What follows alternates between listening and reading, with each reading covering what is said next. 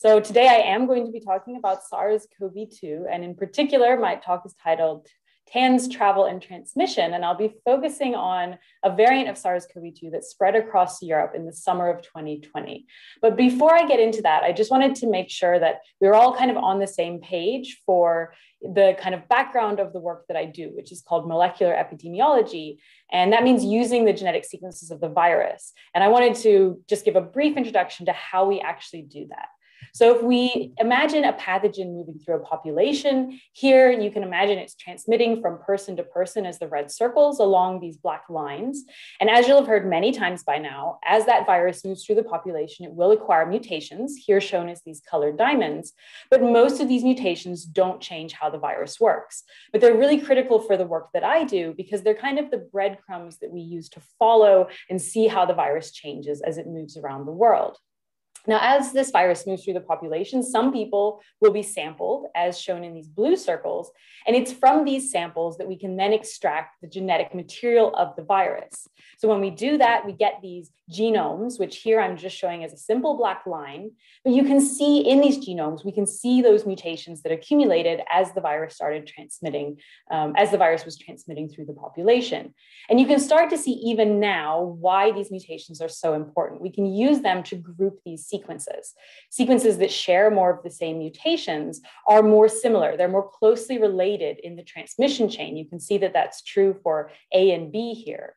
And viruses that have fewer of the same mutations are going to be further apart in their relationship and further apart on the transmission chain. And we can find a way to actually make a diagram that relates these different relationships. And this is what we call a phylogenetic tree or a phylogeny. And you can see that this captures that some sequences are more similar, so those sit closer together, and some sequences are less similar and those sit further apart. And we can use the mutations to actually kind of quantify how similar or dissimilar sequences are by showing, whether there's one mutation or two mutations, or if you trace between two sequences, you'll find the total number of mutations that differ between those two sequences. And this is basically kind of the underlying idea of what we do with these virus sequences. But if this is kind of the starting point, and we can actually do even more complicated things. So for example, because we know when the samples were taken, we can do what we call making a time resolved tree. So we can put the samples on the date when they were collected, and we can kind of stretch and shrink those branches to reflect when in time we last think that, for example, two sequences were related. And we can then take this back and, for example, make some estimates about when a hypothetical ancestor might have existed. And that can inform us about kind of how things might have changed through time, even if we don't necessarily have a sample from exactly that time point.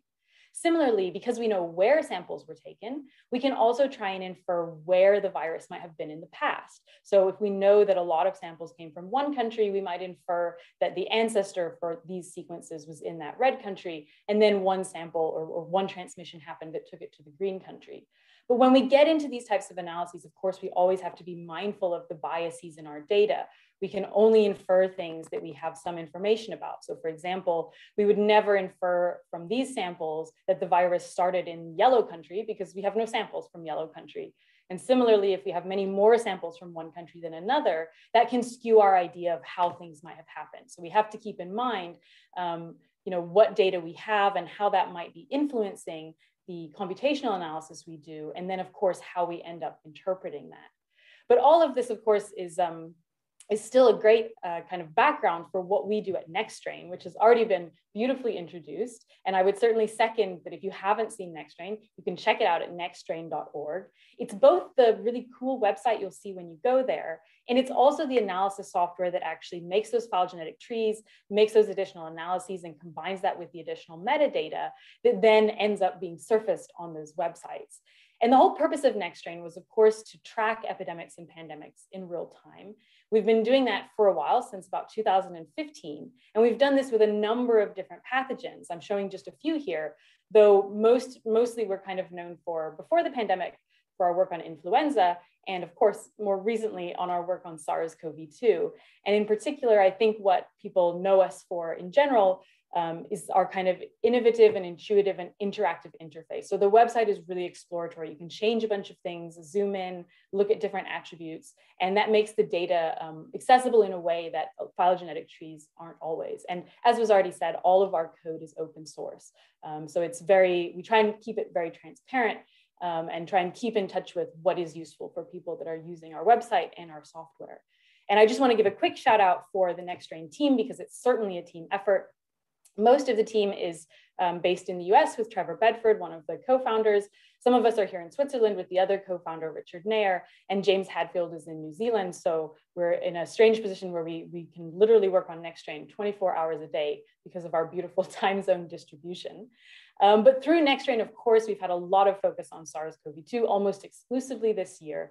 And you'll see if you go to nextstrain.org, something like this. So this is our default SARS-CoV-2 view. And you can see it's much more complicated than the toy examples that I showed at the beginning of the talk, but the underlying ideas are still the same.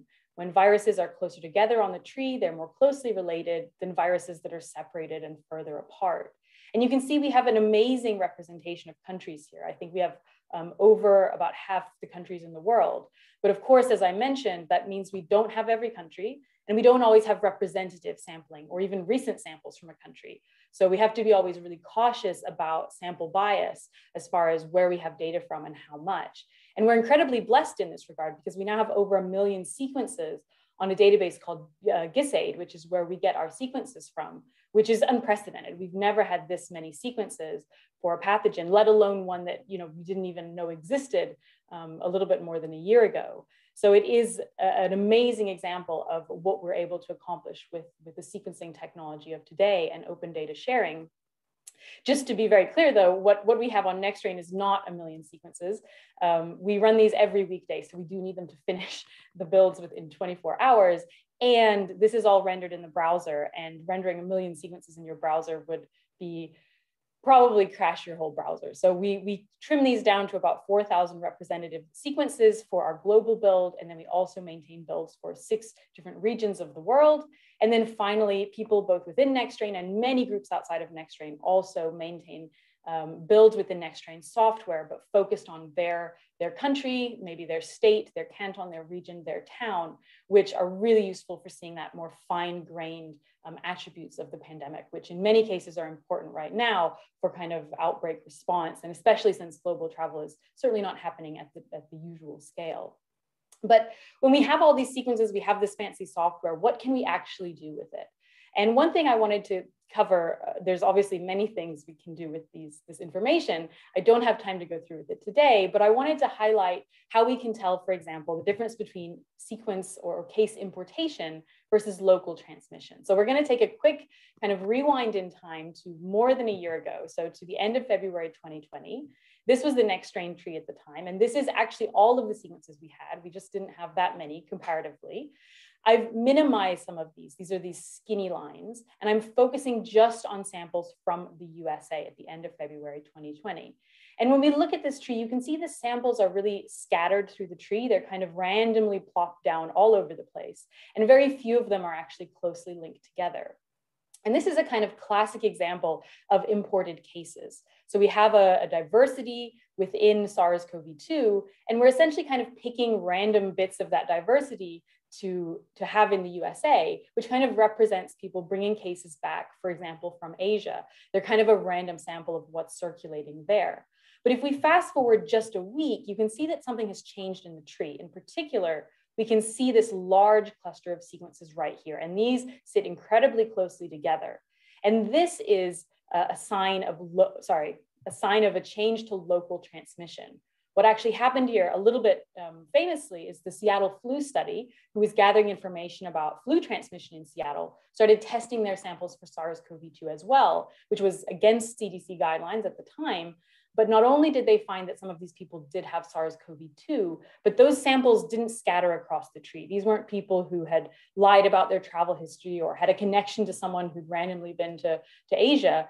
These were people whose sequences were identical or nearly identical, which shows that they were very closely related in that transmission chain, a really strong indication of ongoing local transmission. And you can imagine how telling these two things apart can be important for your public health interventions. So what you might do if most of your cases are being imported might change if you realize that essentially the virus is now here and spreading locally. Unfortunately, this didn't account to much kind of public health change in the US at the time, but at least in theory, this can be really important indication about what might be these most useful interventions, and even if not, how the virus is spreading and where it's starting to spread locally. Now, this is of course a year ago and probably, is very interesting, but might not seem so relevant now. But we've actually kind of seen this happen again much more recently if we think about the variants of concern, and in particular, the 501YV1 or the B117 variant, which was first detected in the UK. When this was found, we knew that it was very highly likely that it was going to be picked up in Europe soon, if not already. And if we actually look, so kind of fast forwarding a year, so now February 2021, these are sequences from the Netherlands, and this is just the part of the tree that's the B117 part of the tree. And you can see that we see the same pattern of kind of randomly scattered samples that indicate probably direct transmission from the UK to the Netherlands. It's this random importation, so people arriving and bringing the virus with them.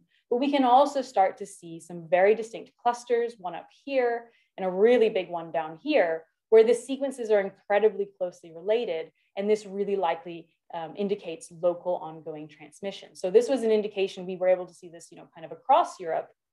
And it was an indication that despite travel bans, B117 was in Europe, and that it was probably going to be very hard to get under control because it was already spreading locally. And of course, now we can see that B117 has become by far to dominate across Europe. But I want to step away from the variants of concern, and actually most of this talk, I want to focus about a different variant that we also saw start to spread and start to dominate in Europe. And this is one that you might have heard about from my work or in other contexts, that started spreading across Europe in the summer of 2020. So this is called EU1. It's a cluster that's defined by a spike mutation at position 222. And it's shown here in orange. This is a little GIF that goes from July 2020 through to the end of November 2020. So this is to avoid the beginning edge of the VOCs coming on the scene. And you can see how much of the map starts changing to orange as the GIF plays and as time goes on. And actually, EU1 made up over 40%, I think it was over 40% of the sequences in Europe by the end of November 2020. And in particular in Western Europe, in many countries, it really came to dominate. So how did this happen, and how can we kind of get a better handle of what happened here? Well, we can actually look back in time and we can ask kind of week on week, what proportion of sequences for countries in Europe fell into EU1. So what proportion of sequences were EU1 over time? And when we do this for a few different countries across Europe, we get a chart like this, where of course the y-axis is kind of the proportion of EU1 sequences out of the total sequences. And then this is time running across the x-axis. And of course, the most notable thing to see really is that this seems to have started in Spain. So we see EU1 first appearing in Spain, really quickly rising to prominence through June, getting up to about 50% of sequences, and then continuing to increase more slowly until it was by far the most dominant variant circulating in Spain by the end of 2020. Now, the other thing happening last summer, as I'm sure many of you remember, is that we'd just been through a really harsh lockdown. And in the middle of June, the borders, which had been closed pretty tightly across Europe, started reopening, and summer holiday travel started to resume.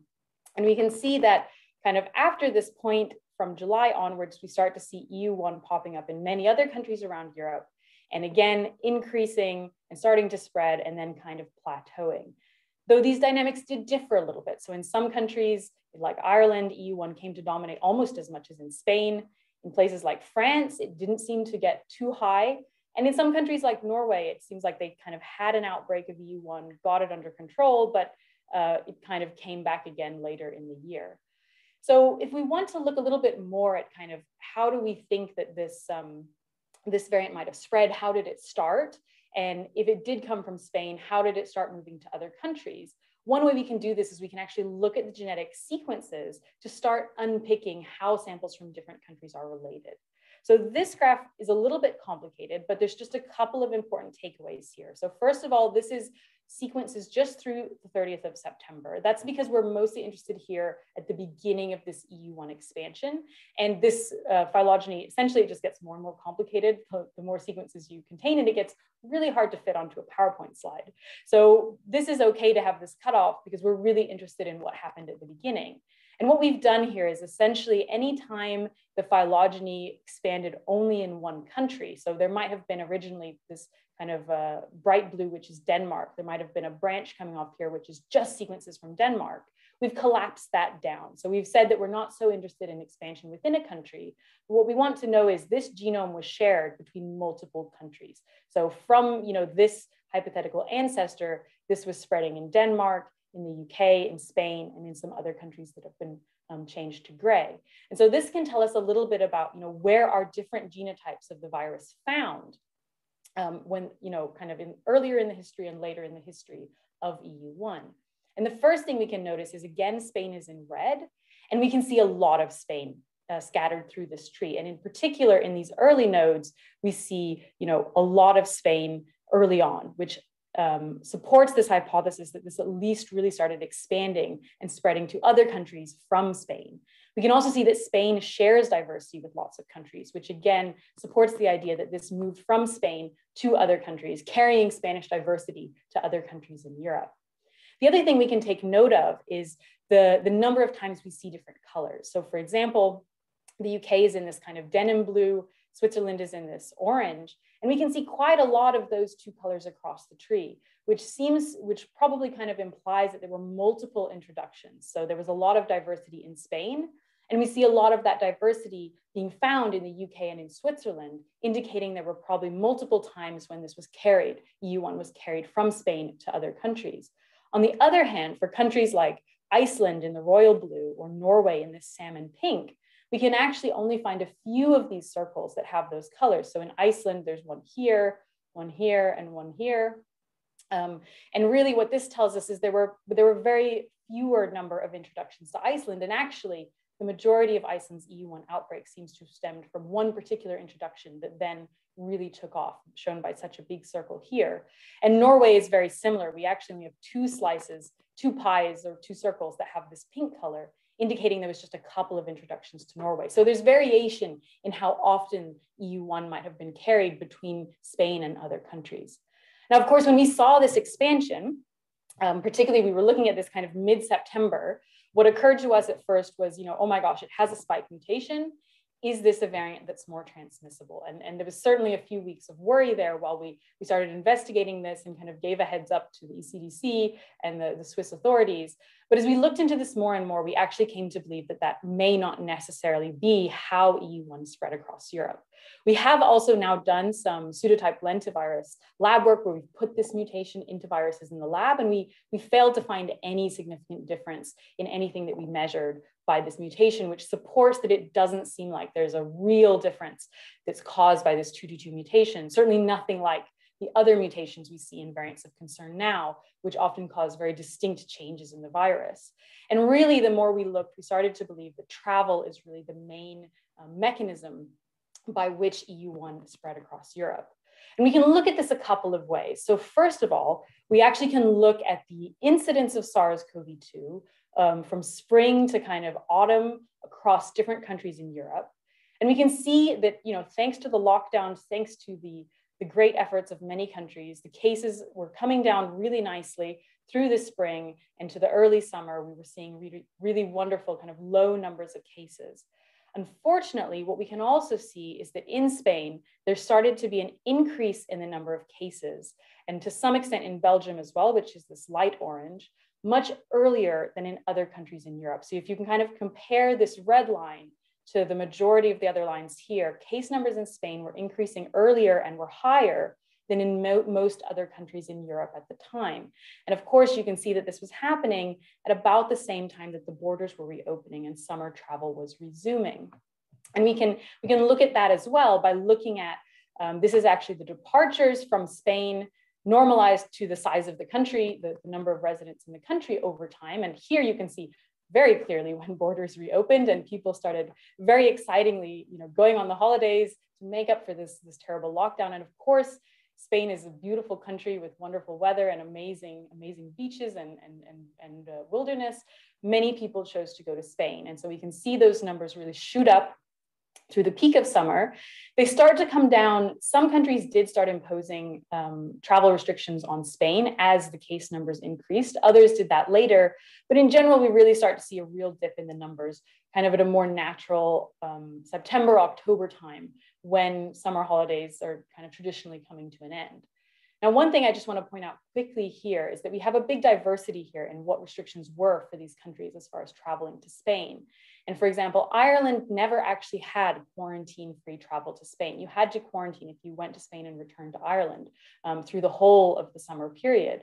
But you wouldn't necessarily guess that from just looking at this graph. Certainly, when I started working on this, naively, I kind of believed that if you had very strict quarantine requirements, it would probably deter travel. Certainly to me, I felt like that's the choice that I would make. If I had to quarantine, I'd go somewhere else. But it's a good reminder to me that we really have to think carefully about the things that we may assume naively might come from things like travel restrictions may or may not play out how we imagine them. And it's really important that we always keep in mind kind of the difference between the reality and what we might expect naively from perhaps our own personal experience, which may not extend to everyone else. Of course, everyone has their own decisions and priorities. But we can take these two things, the incidence, the levels of SARS-CoV-2 in different countries, and the travel patterns from people going to and from Spain over the summer. And we were actually able to look at these in even more detail. So we were able to get the incidence actually at a lower level than just countries. So per Spanish province over time. And then we were actually able to work with a company. We were able to get anonymized mobile phone roaming data. So we knew who from which country in Europe went to Spain and how long they stayed and when in the summer that was and which Spanish province they went to. So we had really detailed information of where people were going and when, what the situation was like when they were there. And then of course, we were also able to combine that with information about what was going on with the SARS-CoV-2 epidemic when they got home. So how was that expanding? How was that changing? And essentially we were able to pull all of these things together and to make a simple model that tried to estimate, kind of approximate, what proportion of cases were EU1 in different countries across Europe, taking these things into account. And you can see that we kind of recreate the dynamics pretty well here, with an increase starting in June, really taking off in July, growing, and then kind of plateauing over the end of summer and the beginning of August.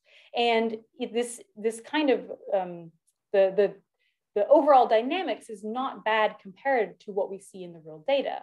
But if you look closely, you might notice where the problem is. On the real data here with the dots, the y-axis goes from 0 to 100%. In the model data, the simple model data, it goes from 0 to 12%. So while the dynamics aren't bad, the scale is very off. Now, it does vary how much we're off, though. So, for example, we estimate about 12% in our simple model for France. And actually, that's pretty consistent with what we see in the real data. But that's about the only one that we get spot on. For most other countries, we've got a pretty serious underestimate of the proportion of their cases that are EU1 over time. And we can look at this more in more detail by looking at, so the real data, again, is in the dots. This model data is the smooth line. But here we've multiplied our simulated data to try and make it match the real data. And then you can see the multiplier here. So again, for France, we've actually got this pretty good. We're hitting our simulated model is hitting our observed data very well. For other countries, we're doing kind of okay. We're having to multiply for Switzerland, Germany, Belgium, and the Netherlands, somewhere about between two to four times to make the model data match the real data. For other countries, we're way off. We're having to multiply somewhere between 7 and 11 times to match the model to the real data for other countries in Europe. So why do we have this discrepancy? And why is it so different for different countries? Because it's not like we've got one thing that's off, equally for all countries. So we started to look into kind of some differences here. And I think we can find some really interesting things. So for example, not every country goes to the same place when they go on holiday. And that's true even if they're all going to Spain. So for example, people who come from France to go to Spain have the luxury that for many, it's within driving distance. And so many people from France, they essentially kind of stick close to the north of the country, perhaps the less famous areas, the areas that are probably or may attract fewer tourists from other places, and tend to kind of disperse across the northern regions of Spain. In contrast, visitors from the UK head to the south of Spain and to many of the islands, and they frequent areas that I think many of us might recognize. So places like Ibiza, Benidorm, Mallorca, Malaga, Tenerife, places that are really known as tourist destinations and kind of resort hotspots. And we can actually see that there are correlations like this across countries in Europe. So for example, people from Switzerland and France visit kind of the same areas in Spain in many cases. People from excuse me, from Denmark and the UK also have similarities in where they visit, but don't really overlap with where visitors from Switzerland and France might go. Excuse me. And of course, where you go and why you're choosing these destinations can make a difference. And it also captures that in many of these cases, particularly many of, excuse me, particularly many of the resorts in the south of Spain, that the incidence at the province level may not be really capturing the actual inference differences where people are going. So for example, many of the people that go to resorts, they aren't visiting the province, they're visiting one city or even, possibly one area of one city. And the incidence there might be much higher than the province average in general. And of course, what activities you're undertaking if you go to a mountainous area versus going to a beach resort are also probably quite different. And even if your activities are the same, say visiting a restaurant, the chance of you getting SARS-CoV-2 is going to be really different compared to if that restaurant is really busy or whether it's, there's much fewer people there because you're in a less crowded space. So there probably isn't necessarily equal chances of getting SARS-CoV-2, depending on how people are dispersing themselves, why they're going there, and what the situation is when they get there. So we were curious, is our model accurately predicting the incidence of travelers? Are we accurately predicting your chance of coming back with SARS-CoV-2, which essentially would be the EU1 variant because that was what was most prevalent for most of the summer in Spain? Are we accurately predicting that chance compared to what we can see in real data? And we're actually able to look into this through data from Germany. The German government actually records information on which cases seem to be associated with travel to Spain. So we can look at how well our model is doing. Here is the number of cases that were reported by the government in orange as being associated with travel to Spain.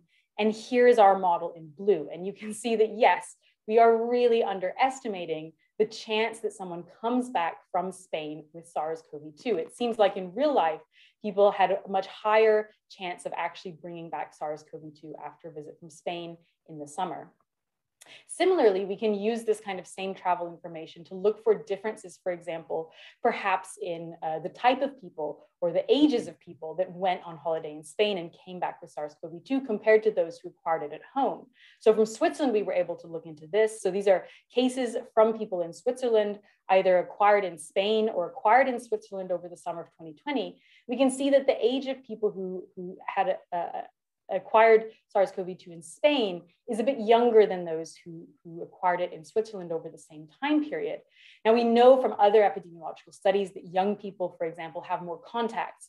And so it might be that your chance of getting SARS-CoV-2, or in particular, passing it on when you got home, is not necessarily the same, just given the people who are more likely to bring back SARS-CoV-2 from Spain versus to get it in Switzerland. And of course, there's then even more complex behaviors on top of these things that are just almost impossible to measure, like the risk of just traveling, sitting on a plane, a bus, a train, being in a resort, maybe sharing hotel rooms with friends. Those are not the same behaviors as if you decide not to travel that summer, but this is really hard to get data on or to try and incorporate into a model, but almost surely is playing an effect here. Now, one last thing that you might have noticed from the graph I showed earlier, which again, the real data is with the dots, the model is in the solid line, but multiplied, is that for some countries, we actually see in the real data a kind of a second rise in cases. But in the autumn, after the peak summer holiday travel period, we see this rise in EU1 cases. And one thing that our model is not really taking into consideration as well is what's going on after introductions might have been initially mostly spreading from Spain. So in this graph, we can see EU1 is the solid line. And if it's in, and then all SARS-CoV-2 is the dotted line. If it's in Spain, it's red, outside of Spain is black. And really the most important thing to see here is that here, through September, there's more EU1 cases in Spain than outside of Spain, but this switches in about the middle of September. Now there's more EU1 outside of Spain than there is inside of Spain. And at the same time, of course, we know that travel guidelines were starting to really change at the end of summer, beginning of August. Many countries did impose travel restrictions to Spain at this point. And we actually think that a lot of EU1 introductions in the later part of, or in autumn time, were coming from other EU countries or other European countries to each other. So other countries now had a significant proportion of EU1 cases. Travel restrictions between those countries were often a lot less. And so essentially all of Europe was now swapping EU1. And we can actually see when we look at the phylogeny for some of these later introductions that these do not tie back into Spanish diversity, but instead are often connected to other countries in Europe. And our model doesn't include this at all. We focus only on exports from Spain, which almost certainly explains why our model isn't then capturing these second rises that we see in some countries. So just to summarize, first of all, we looked at the lab-based data and we don't see any clear evidence of a significant difference in antibody binding or transmission for this 222 mutation that defines EU1. We think that this spread initially from Spain, and then, as I just told you, between other countries in Europe, kind of at the end of summer and beginning of August, and really came to dominate Europe by the end of 2020, before the variants of concern came to rise. Now, our simple model, as I showed you, it's far from perfect, but it does approximate that kind of rise timing and then the plateau pretty well. But what we aren't capturing, for example, is that we really underestimate your risk of bringing back SARS-CoV-2 from being in Spain, probably because we aren't able to control for a lot of behavioral differences, perhaps regional differences and differences in incidence in different areas below that province level. We also aren't capturing introductions from Spanish countries, as I said, that later exchange of EU1 between non-Spanish countries in Europe. And we aren't capturing differences in behavior or age differences, even down to things like, who decided to travel last summer versus who didn't might make a big difference in your actual chances of getting SARS-CoV-2, no matter what you do. But it's really hard to include these in models. And essentially what we think is that EU1 really came to dominate primarily through travel and associated travel factors, not through any significant transmission difference. Now, I think at this point, it's fair to ask, I mean, that's super interesting, sounds great, but we're talking about summer of 2020. Why do we care about this now? What impact does this have? I don't know if you've noticed, Emma, but we've got variants of concern on the doorstep. Why do we care so much about this EU1 that's not even more transmissible? But I think that there's actually some really important lessons for us to learn here. So for one thing, it really highlights the failures in our travel system across Europe last summer.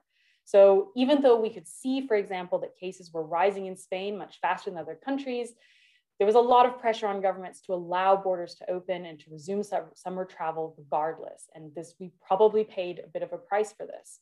There was also really a lack of screening as people were coming back from their holidays. Most countries operated an honors system quarantine. You just had to promise you stayed at home. There was essentially, I think only Germany was offering voluntary testing when you return. For most countries, testing was not available unless you paid for it. And then finally, what one would hope is that even if you came back from your holiday with SARS-CoV-2, it wouldn't be able to spread very well because the track and trace or the test and trace system in your country would stop that transmission chain early enough. But instead, we see that these viruses, this EU1, when it did get imported to countries, it was able to get a really good foothold and it was able to spread in many countries to become the dominant variant, particularly in Western Europe. So the track and trace or the test and trace systems were not able to contain this spread when it was being imported.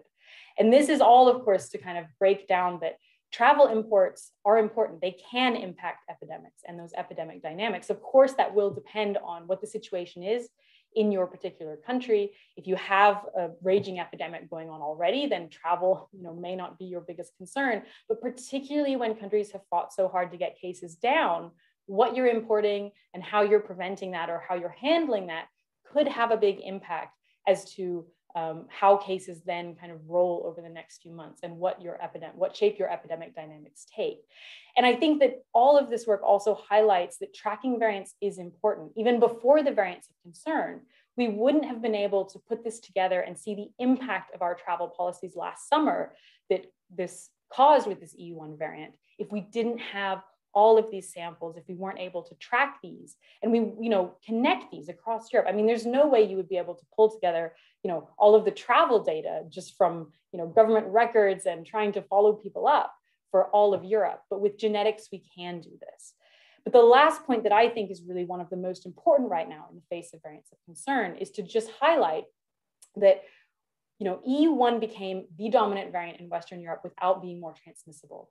So when we see a rise in the frequency of a particular variant or a particular cluster of SARS-CoV-2 sequences, we need to keep in mind that this is not necessarily always due to viral changes. We do see clear examples now, B117 being the shining star, that we do have variants that have increased transmission. For other variants, it's almost certainly at least partially increased transmission. But I think it's a really important reminder of just how powerful human behavior can be and that we can't underestimate that, and how difficult it can be to separate out what is real viral increase in transmission and what is human behavior or changes in restrictions or something else that's not necessarily virally caused.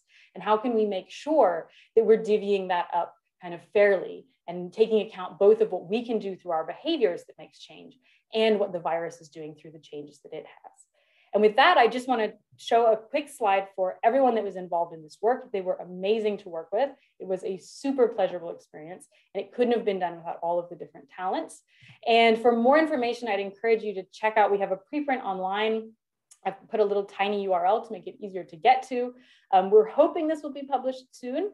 You can also check out covariants.org for an overview of all the variants I'm tracking at the moment. And of course, you can go to next strain. If you go to this particular URL, you can find a map if you scroll down that shows all of the next strain builds that are being maintained by many, many people around the globe and find the ones that perhaps interest your area. And with that, I'd like to thank you all for listening. And I'm hoping that we can have a few minutes for some interesting discussion.